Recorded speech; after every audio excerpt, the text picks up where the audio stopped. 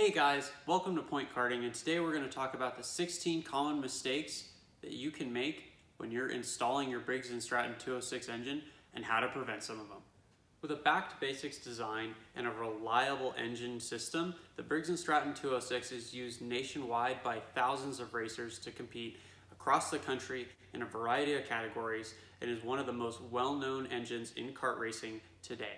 However, just like anything involved in performance applications, there are a few things that you're going to want to check before you hit the track.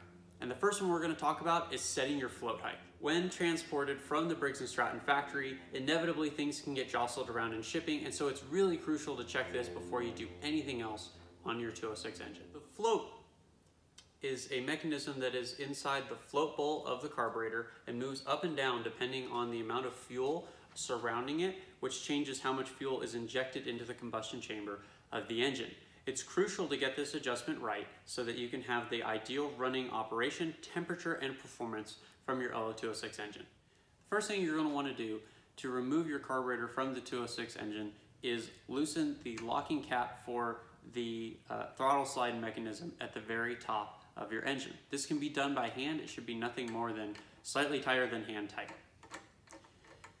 Once you loosen this, beware there is a spring in here that actuates the throttle slide moving up and down, so you want to make sure that you don't lose that.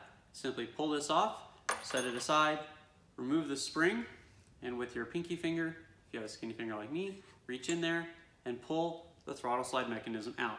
Set those aside, try not to set them in any dust where they can get dirty, maybe set them on a clean towel. The next thing you're going to want to do is take a 10mm wrench and loosen the two retainer bolts that hold the carburetor onto the intake plenum and the actual engine itself. You can use two wrenches, but typically you only need one if you loosen the correct nuts. And that's going to be this one here, as well as one on the reverse. Simply crank it loose, give you a little bit more of a turn, and once you have both loose, then they should turn fairly freely. There's some blue retainer material on these that comes from the factory that helps prevent them from working loose, which is why I only typically use one wrench. We'll talk about how to realign your carburetor relative to the intake plenum and the engine once we put it back on. But once you break those loose, simply spin with your hands the nuts loose, and we should be able to remove the carburetor fairly effectively. There we go. I again suggest you do this over a bench, table, something like that. If one of these bolts falls down, no big deal. Keep track of the nuts and the bolts and set them down if you want. And now we have our 206 carburetor free from our engine, and we can set our engine aside and really look at the float mechanism itself. Once you get to this point, unless you've run the engine already, there shouldn't be any fuel in the carburetor, so you can invert it, set it upright. There's a flat surface here, so it easily does that. And you'll need a Phillips screwdriver to loosen these two bolts. And what this is going to do is it's going to remove the float bowl itself from the carburetor so we can check our float height. From the factory, these shouldn't be nuclear tight. They should be just a little bit past basically hand tight, and that's to prevent pressing down on the float bowl gasket and damaging it. Crack those two loose, again with a Phillips head screwdriver. Some used 206, you'll see that they have kind of a Phillips head as well as a flathead screwdriver, but remove your screws. Just apply slight twisting pressure to your bowl to pop it loose. Pull it straight upward and off, and that should retain the gasket in a machine groove or cast groove in the float bowl. If not, that's okay, no big deal, but set that aside again on a clean rag. Now we're into the internals of our carburetor, and now we're going to be able to check our float height. Once we have the float bowl removed, now it's time to check our float height, and to do that we're going to need a pair of digital calipers. If you have a tape measure, that's okay, and that will also work, but it's not quite as accurate, and a small screwdriver.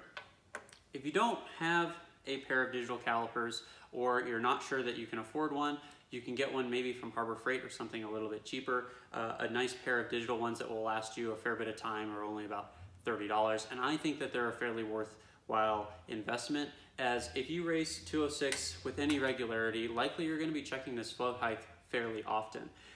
Again, I will show you the tape measure method. Just know that, again, in my opinion, it's not quite as accurate. So the first thing that we want to do, and just a visual check that can tell us if we're relatively close or not, is we can look at, there's a seam on the float bowl, and I'll zoom in just a second so you can see it. The float bowl that relative to the orientation or flat part of the float bowl here should be pointed basically slightly uphill, maybe about 10 degrees. That's a great eye check just to see if you're within the ballpark.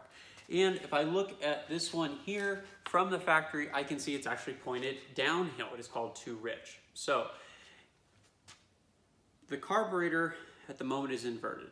If I flip it back to the correct direction, and we think about the mechanism in which the way that this float works, if we imagine that this is captured in a bowl full of fuel, as I raise it in that area, that allows more fuel to fill my bowl, which means that's kind of my steady reservoir of fuel to go into my carburetor. That's going to make the engine run what's called richer, meaning that it's going to enrich the mixture of fuel going into the combustion chamber. If, however, I let this drop, then my engine is going to run more lean, meaning there's going to be less fuel running through the carburetor into the engine at any given time. Briggs & Stratton recommends from their factory a float height of 0.86 inches from the base of the float to the very top or the crown of the actual float mechanism itself. The way in which you want to check that is with the carburetor inverted as I have here. So what I'm going to do is I'm going to check our current float height, and we're likely going to have to adjust it. So I turn my calipers on depending on the one that you have. Obviously you want to zero it, and I will set mine for inches, and I will just set mine at 0.860 inches right there. Lock it down, and I will take my calipers and use my height gauge or this device here, and I will check the height of my float. It's important that you want to do this relatively flat. If you hold the thing at an angle, as this can swing up and down, then that will naturally change your measurement. So I will put it on the edge here so that you can see it. There's my caliper measurement, and we can see we're actually fairly close. We're a little bit on the rich side. If I use the height gauge, then we can see even more clearly that we're fairly close, but we're a little bit too rich. For most 206ers, the 0.860 from the factory, I'm going to recommend you run slightly leaner than that, about 0.87 to 0.88. You can run at the 0.86 measurement, but my suggestion would be consider running a little bit leaner and adjust the rest of your carburetor accordingly.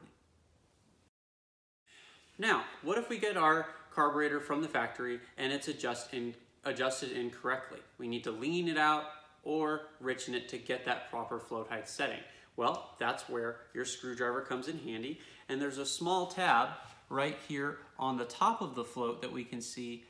We can move up and down, and that allows us to raise the float or lower it in the bowl, and I'm going to do that just now. So what I will do is I will take my small screwdriver, reach underneath this gap here in between the float mechanism and the valve or the little tab, and just give it a slight twist.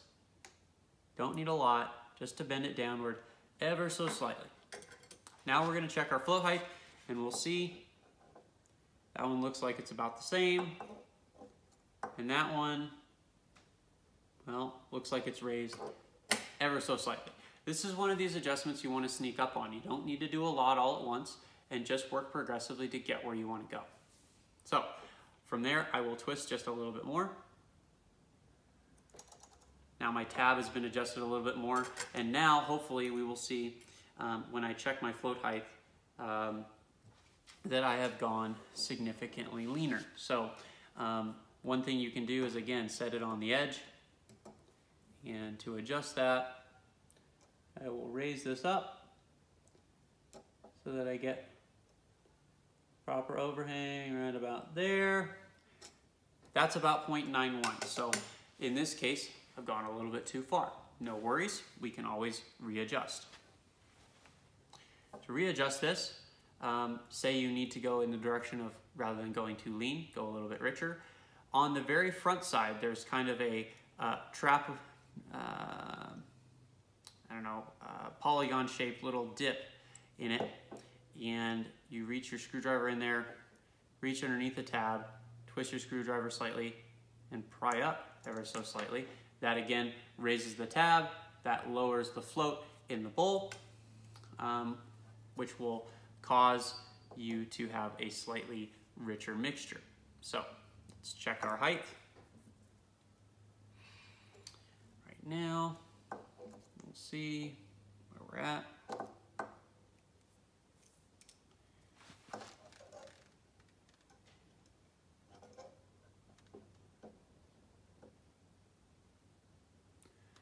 Right about there. And that's pretty close to what I want. So there you have it. There's how you can adjust your float height from lean to rich, back and forth, get yourself pretty close to dialed in.